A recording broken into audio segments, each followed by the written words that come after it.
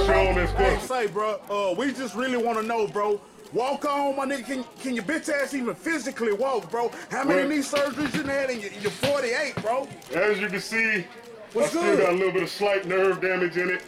I did go under the knife for the 30th time. Medicare and Medicaid put me down with Dr. Kevorkian. He had to go ahead and amputate me down, you know, install titanium alloy in me.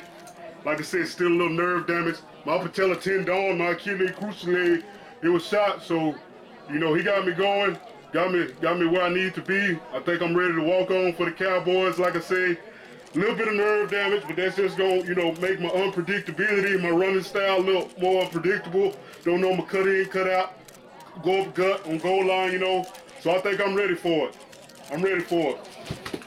All right, no further questions, no further questions. Tell them about me.